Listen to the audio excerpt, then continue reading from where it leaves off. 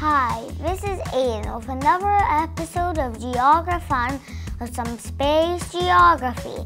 Today we're talking about the moon. Are you ready for the longest lunar eclipse in nearly 600 years? This eclipse will last more than 6 hours. It will start on Thursday night, November 18, after bedtime, after midnight, when it's actually Friday early morning. It is 1 a.m. on the East Coast, and that's 10 p.m. on the West Coast, and it will last until 7 a.m. on the East Coast. The peak will be at 4 a.m. on the East Coast. You could see the eclipse from anywhere in the world. When it's nighttime, then it's going to be amazing.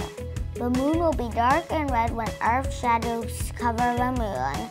The eclipse happens when the Earth moves in between the sun and the moon, and the Earth catches shadow onto the moon.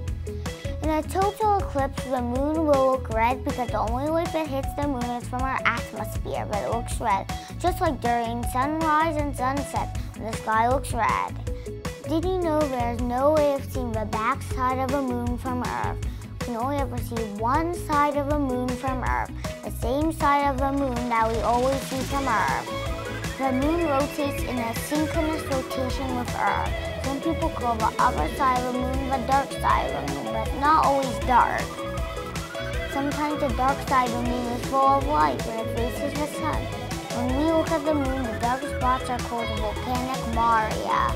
There's also water on the moon that was delivered there by comets. Look at the moon. It's almost the same size as the sun, even though it's 400 times smaller than the sun. And that's because it's 400 times closer to us than the sun. It's amazing how those ratios are the same. Our solar system is really amazing. I hope you enjoy the lunar eclipse. See you next time.